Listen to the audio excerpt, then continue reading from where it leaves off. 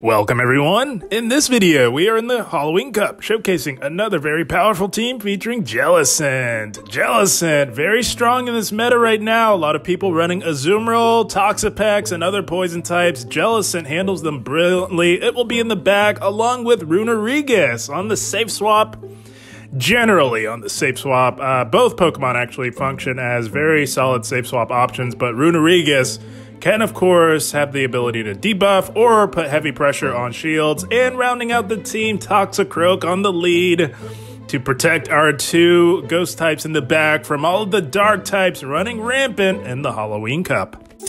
Yeah, guys, I've just been seeing so many dark type leads. Toxicroak just made perfect sense on the lead here, but not with a Dedenne lead. Holy smokes, fairy leads are becoming quite popular as well. We go in the wtih to force the swap. They come in with a Fire Fang Mawile, and we are going right for it. So many people expect a bait, but we're not baiting and we're doing big damage. And just like that, the Mawile has exited the field, courtesy of wtih putting in work on the safe swap. You'll love to see it.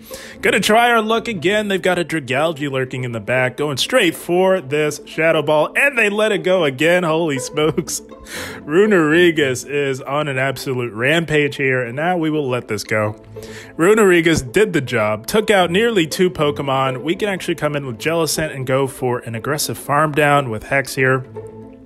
They will make it to a move, but we don't really want to leave this healthy. Jellicent, quite bulky in the back, can tank one of anything from this Dragalge. They go for the Aqua Tail, likely not running Outrage.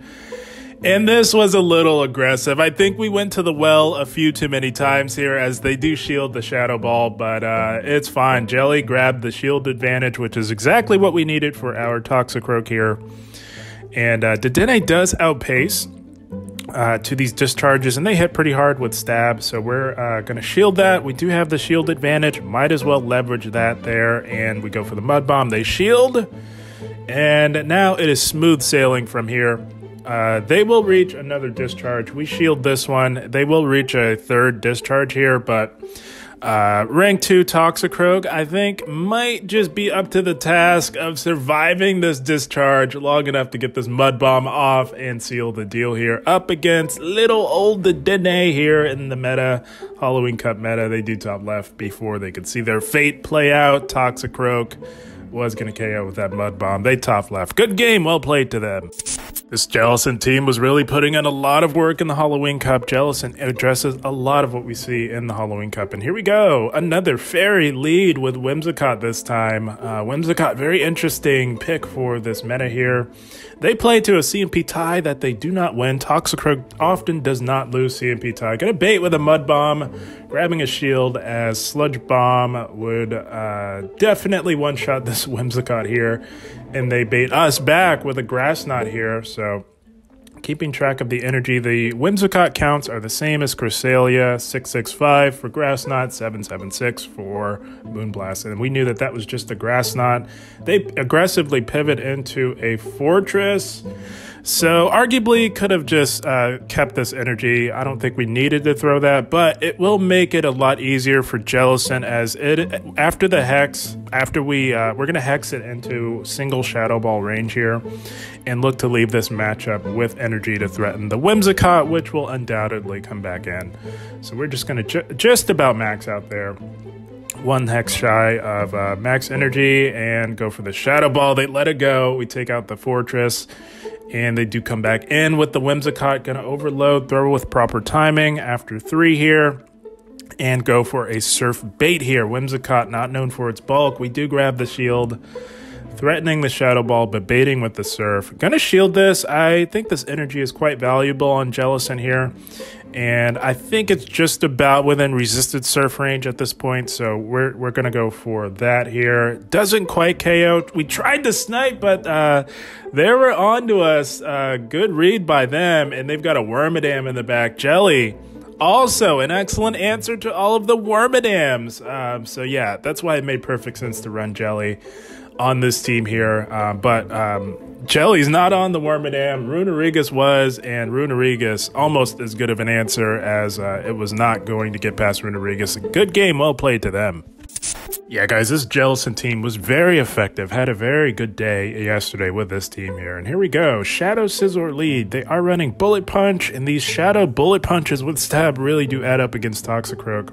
This matchup is a lot closer than it should be just because Toxicroak does not known for its bulk. And again, like I said, the fast move pressure is quite intense. They're going to go for, I would presume, a Night Slash. Even a resisted Night Slash from this thing would be doing some meaningful damage. And I debated letting this go, as Jelly, I think, could have farmed down in 3 hexes, but we do elect to shield and take out the Scizor, control the alignment. And seeing this here, there's a Toxapex. We have loaded energy. We really didn't... maybe didn't need to preserve Toxicroak there, but that's okay. Toxicroak's still going to put in the work, holy smokes. We get to another Mud Bomb here. Does hit this thing for super effective, but as we all know, Toxapex tanks damage for days, but we've got 2 amazing answers to Toxapex on this team. Toxicroak very good up against it as well, so Toxapex rarely has anywhere to go with this team, and there's a Carbink in the back, so this is over. We had the perfect team for a lot of what we see in this meta right now. They let the Shadow Ball go as they can survive. We can also survive a Moonblast here. So hopefully you guys are seeing the effectiveness of this team here. A little bit of thought went into it. It's designed to handle a lot of what we often see. They realized this battle was not trending in the right direction for them as they do promptly top left. It was just about over. Good game, well played to them.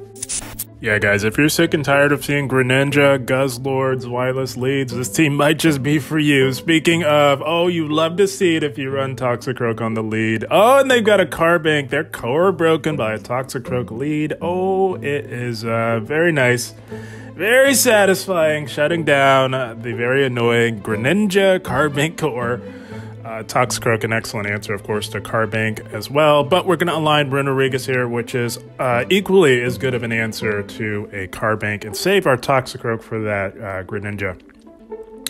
We do tank their move, they tank ours, and they're going to have a very difficult time tanking a second. But it's not likely they shield, because they're going to want to come in and I would imagine farm us down with their Greninja. That's the play for them. They do let the Shadow Ball go. They're thinking this Greninja will get hit with a move. That's probably what they're thinking about. Just a Sand Tomb, but as we all know, Greninja not known for its bulk, and this debuff is absolutely clutch because it gets them thinking now. They're going to be taking insane damage from our super effective counters. They do take one there, but they're going to look to pressure a shield from us. That is fine. We're happy to shield that. And they've got a Toxapex in the back. This is over. Jellicent, hard walls, Toxapex like you wouldn't believe. And with so many running rampant in the Halloween Cup, like I said, it made perfect sense to run Jellicent. Jellicent answers so much of what we see, has amazing play up against Azumarill. We thoroughly dominate Toxapex, and we have tremendous play up against Wormadam Trash in this meta. Jellicent was the way yesterday. The wins were coming in left, right, and center with this team. It was amazing. Gonna go for another Shadow Ball on wtih, which we do absolutely win over Toxapex, and we will let the Sludge Wave go here. I do imagine they're going to try and aggressively swap here. Switch clock is just about up. We're going to delete this Greninja with a few counters. And we have a Mud Bomb and a half locked and loaded for that Toxapex. It was over. A valiant effort by them. They tried their very best, but we had the right team for them. Good game, well played to them. Yeah, guys, if you have all 3 of these Pokemon available, I would definitely recommend giving it a try. I think wtihRunerigu would be a decent replacement for wtihRunerigu if you don't have one. But here we go, Dragalge. Very tricky lead for Toxicroak, as these Dragon Claws with Stab really do add up. And like a bozo, we throw on alignment trying to play to a wtih, but yeah, trainers are well aware that they should go for the extra, and they played that brilliantly. We also tried to catch an Aqua Tail here, but was not successful in doing so, and we get hit by an Outrage for our troubles, and we just cannot farm this thing down. So this is a misplay. I do believe we survived this Aqua Tail, so we definitely didn't need this shield that. So a lot of misplays here thus far, which is not good by us. But they do have a Toxapex here.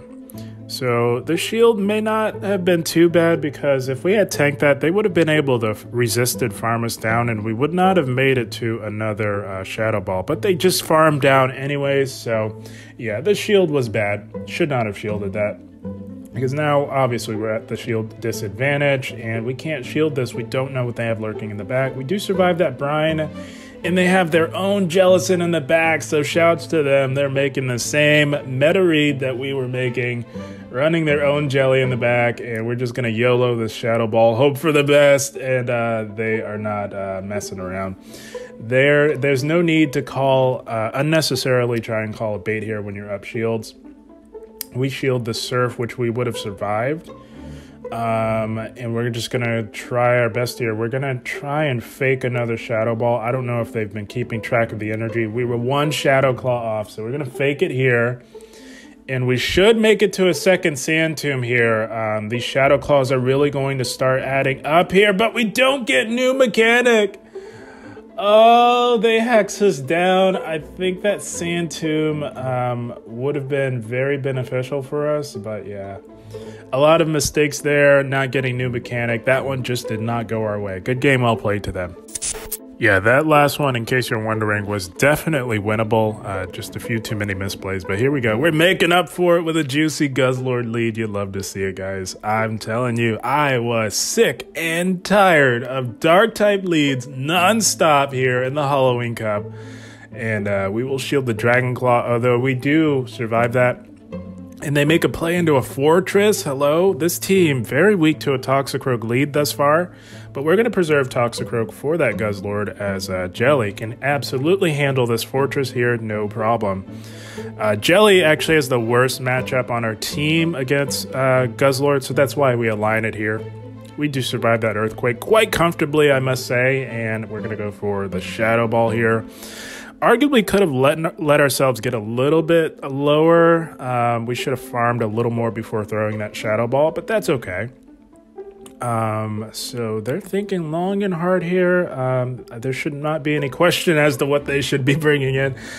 So we're going to go for the Shadow Ball. That's what you want to do on Guzzlord if you can pull it off, if you have the energy. It's going to be the harder hitting move. Both are resisted. They shield that.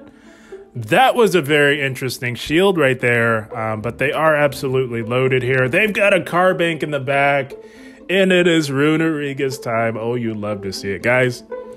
If you're sick and tired of seeing Carbank plus a Dark type in this meta nonstop, I'm telling you, this is the team for you right here. I certainly was, and yeah, this team is built to thoroughly handle that that line. Carbank plus Dark type does not have a prayer against this team right here for some very obvious reasons. We're just going to overload as much as possible, just about cap out on energy.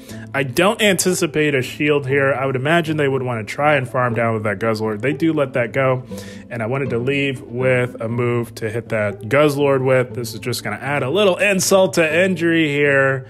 And we are going to snipe while they're stuck in that Dragon Tail animation. They go down with all that energy they've been farming, and Toxicroak takes it out. Good game, well played to them. Oh man, shutting down Dark type plus Carbank was a beautiful thing with this team. And here we go. Core Breaker here. Charge a Bug. Core breaks Toxicroak Jelly quite a bit, but one Pokemon cannot do it all. We go right for the Sludge Bomb. You do need to land one in this matchup to squeak it out, but we should be baiting. A lot of Charge a Bug trainers know that, so we're going to actually catch this move here onto our wtih's. That's a brilliant catch, I must say, if I must pat myself on the back, and we do draw out a Greninja, so another core that is very annoying. Charge a Bug Greninja core. Almost as annoying as Dark type plus Carbank core. Maybe more annoying. I don't know. I can't tell. I think it's just Greninja that's annoying, if I'm being honest. So they do take us out with the Night Slash. wtih has put in tremendous work on that Greninja. They don't make it to another move. This Charge a Bug does have energy here, so we're going to actually shield this. We've got to put in a little bit of work here, get some damage in on this Charge a Bug here. This time we're going to bait, as they did shield the first time. So we're going to bait this time with the neutral hitting Mud Bomb, and they let that go.